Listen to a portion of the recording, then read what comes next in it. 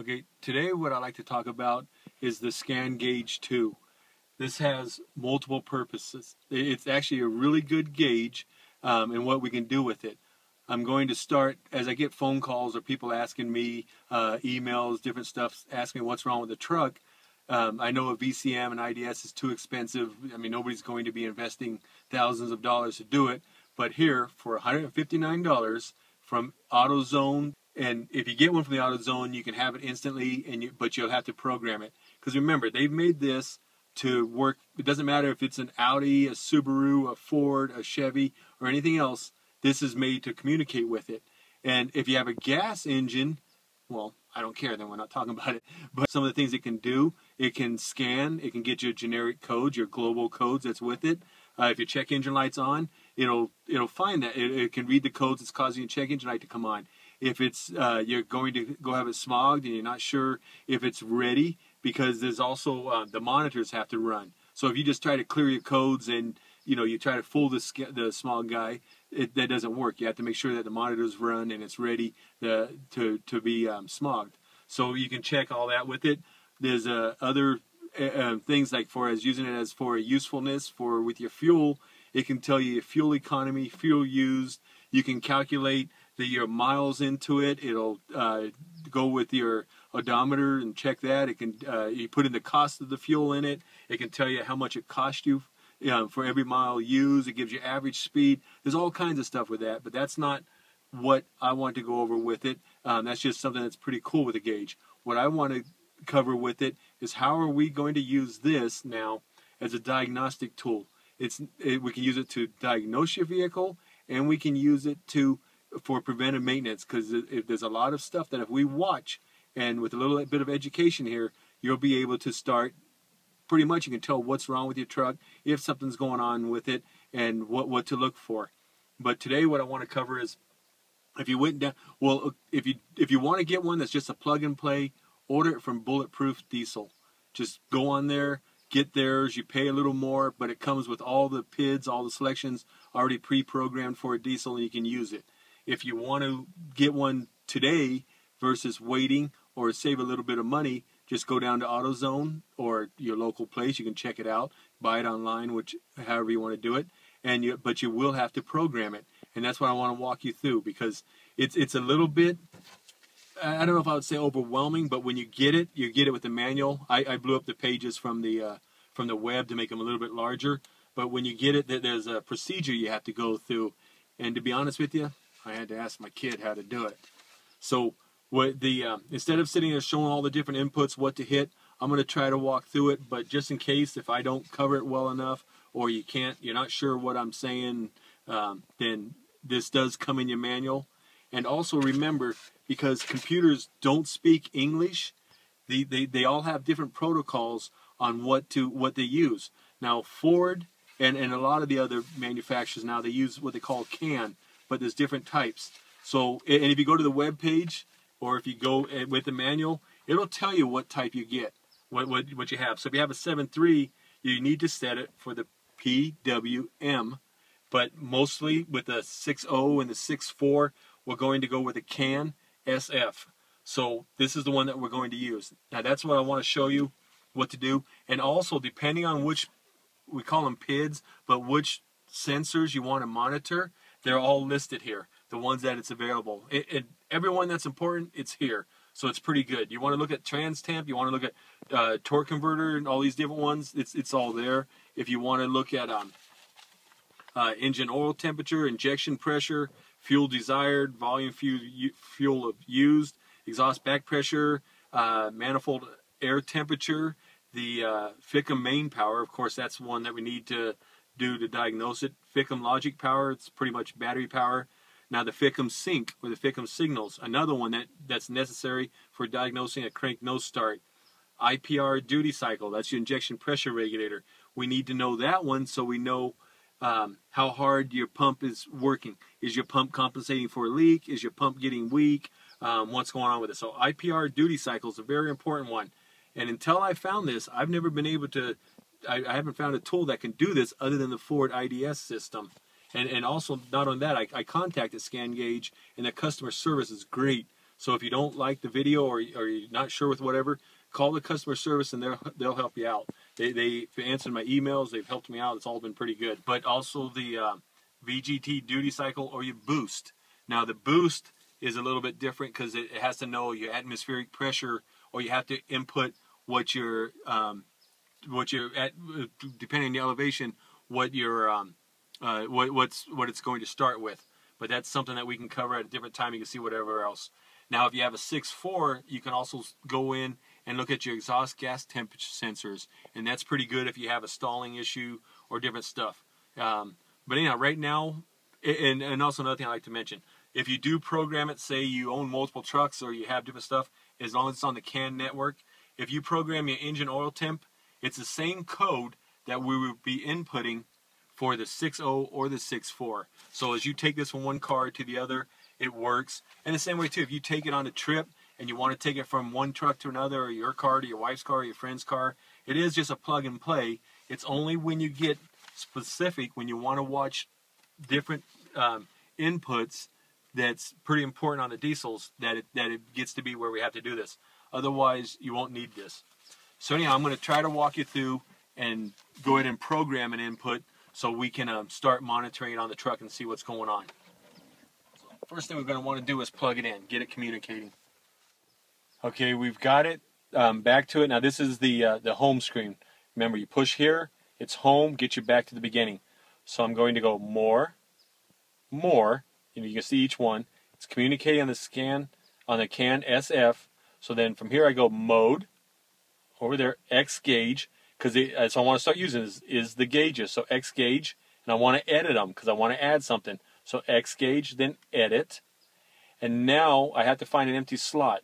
They do use 0 as a value, so I have EOT on 0, ICP on 1. Some of these are already programmed. Yours will come, you can start right there at 0 and use it if it's empty. But I'm going to find an empty one. These are ones that I've already pre-programmed. And there's 9. As you see, it's empty. So now I've got xgauge on 9. I want to edit it. So I hit edit. Now it's asking me for my TXD. I go down here to my list on my chart here, and I look it up, what I'm doing. So again, I want to do fan speed. So I go 0, I look it up, I go up is 0, then I go over to enter my 7.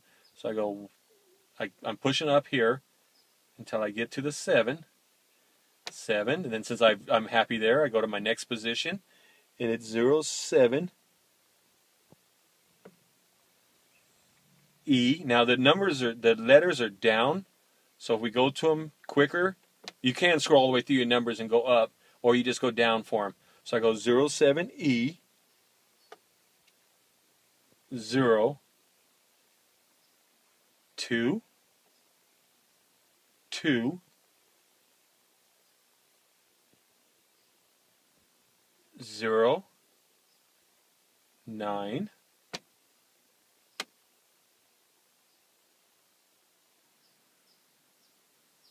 9, then F. So I go right there to F. So now I have that entered on my TXD. Again, I got that from the chart, so I hit OK. Now it's asking me for my RXF number. I look over here, I've got 0. So I go to my next position. Go 4. I'm just going up. 4. Next position is 6. 2. 0. 5. 0. 9. 0. 6. 9. Then F. That's the code for that. Then I hit OK. Now it's asking for my RXD. On the chart, that's 3010.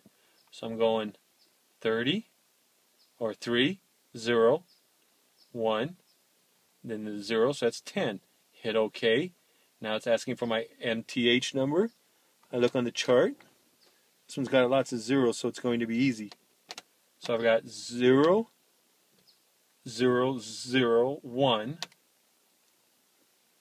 and it's 0004. Then the rest is 0, so I'm all done there. Now I hit OK. Now it's asking me to name that.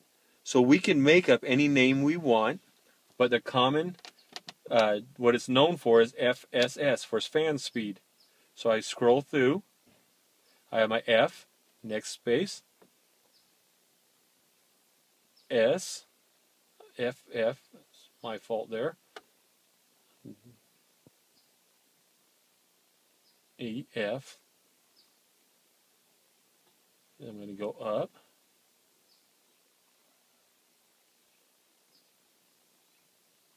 to S. Now I have it named, and that's all that it took. So now in position number 9, I have my fan speed. I hit save, and I'm done. So I'm just going to exit, because that's what I want to look at. I want to add it. Now let's go back to home screen. Let's go to gauge.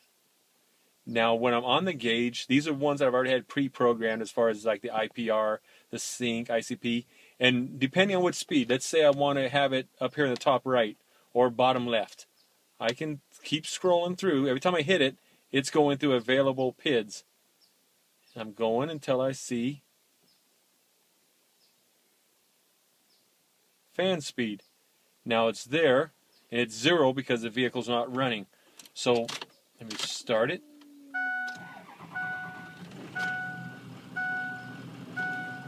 And there's my fan speed. You can watch 4 at a time. Let's see.